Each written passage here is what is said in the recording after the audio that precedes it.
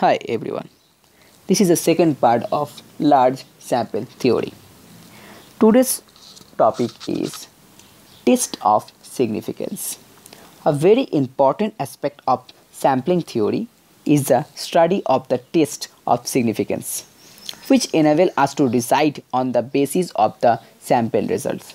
If the deviation between the observed sample statistic and the hypothetical parameter value, or the deviation between two independent sample static is significant or might be attributed to chance or the fluctuation of the sampling, since for large n it's small n, and almost all the distribution such like as binomial, Poisson, negative binomial, hypogeometric, small t, capital F, chi square can be approximated very closely by a normal probability curve.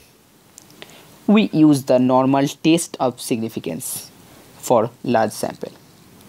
Some of the well-known tests of significance for studying such differences for small samples are t-test, it small t test, and f-test, and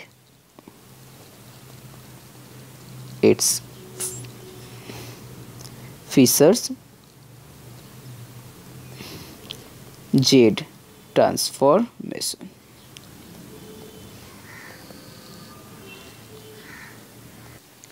Okay, now the second topic is null and alternative hypothesis. Now, null and alternative hypothesis. The technique of randomization used for the selection of sample units makes the test of significance valid for us.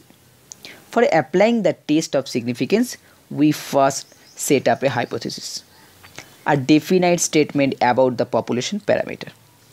Such a hypothesis, which is usually a hypothesis of no difference, is called null hypothesis. I repeat again, such a hypothesis, which is usually a hypothesis of no difference, is called null hypothesis and is usually denoted by capital HO. According to Professor R. A. Fisher, null hypothesis is the hypothesis which is tested for possible rejection under the assumption that it is true. Okay, now we are going for error.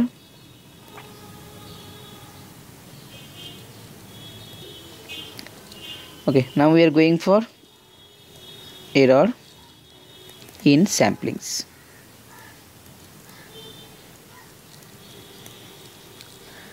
The main objective in sampling theory is to draw valid inference about the population parameter on the basis of the sample result.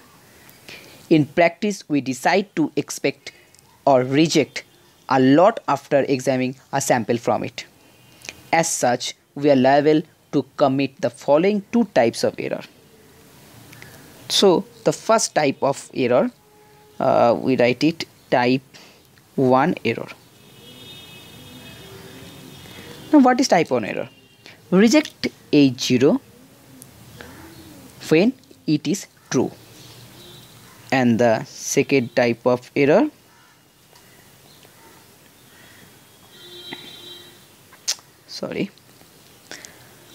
accept H0 when it is wrong. That is, accept H0 when H1 is true. If we write P, reject H0 when it is true, that equal to P reject H0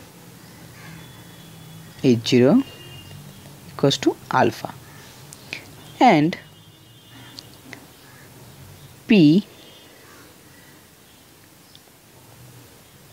accept H0 when it is wrong,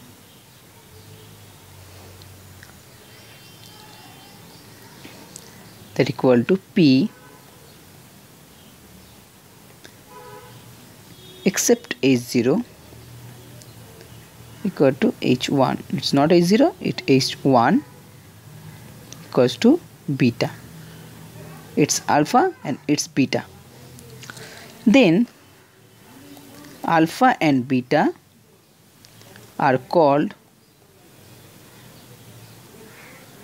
the sizes of type 1 error and type 2 error respectively.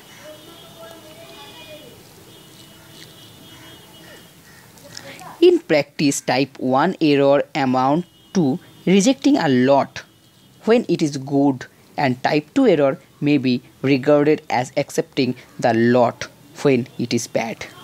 Thus, P reject a lot when it is good equal to alpha, and P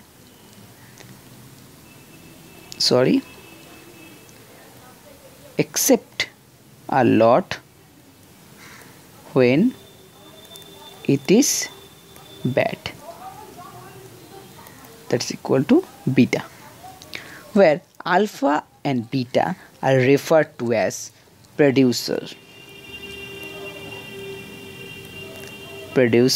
risks and consumers risks respectively.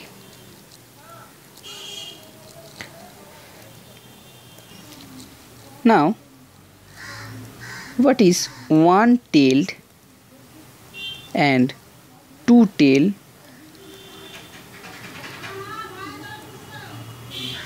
test?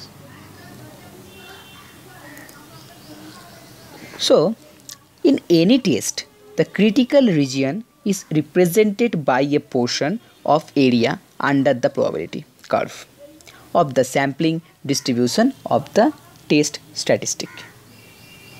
A test of any statistical hypothesis where the alternative hypothesis is one-tailed, right-tailed or left-tailed is called a one-tailed test. For example, a test for testing the mean of population H0 mu equals to mu 0 against the alternative hypothesis H1 mu greater than mu 0. It's right-tailed. Or H1 mu less than mu 0, we called it left-tailed. Is a single test. In the right-tailed test, H1 mu greater than mu 0, this is the critical region lies entirely in the right tail of the sampling distribution of x bar, while for the left tail test, which is H1 mu less than mu 0, the critical region is entirely in the left tail of the distribution. Now, what is the procedure for testing of hypothesis? Procedure for testing of hypothesis.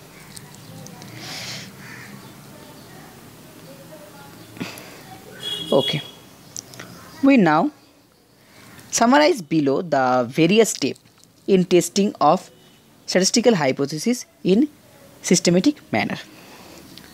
The first one is null hypothesis.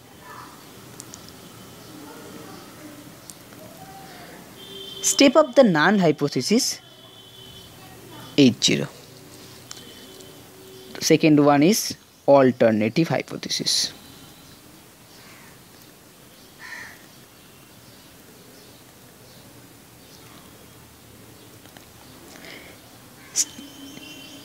set up the alternative hypothesis H1.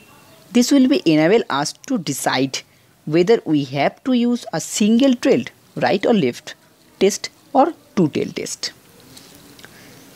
The third one is level of significance. Now, what is level of significance?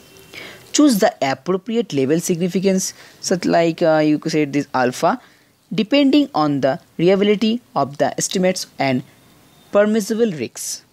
This is to be decided before sample is drawn. That is, alpha is fixed in advance.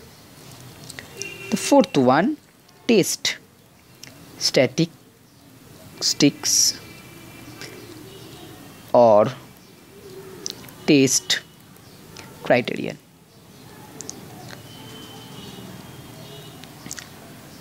Compute the test statistic. We write z equal to t minus et by set under HO or H0. The fifth is conclusion. Its conclusion. We compared the computed value of z in step 4 with the significant value, tabulate value z alpha at the given level of significance alpha. Now, if mod z less z alpha, that is, we repeat, now if mod z less z alpha, that is, if the calculated value of z is less than z alpha, we say it is not significant. By this we mean that the difference t minus small t minus et is just due to fluctuation of sampling, and the sample data do not provide us sufficient evidence against the null hypothesis, which may therefore be accepted. Now, if mod z greater than z alpha, that is, if the computed value of test statistics is greater than the critical or significant value, then we say that it is significant and the null hypothesis is rejected at the level of significance alpha, that is, with confidence coefficient 1 minus alpha.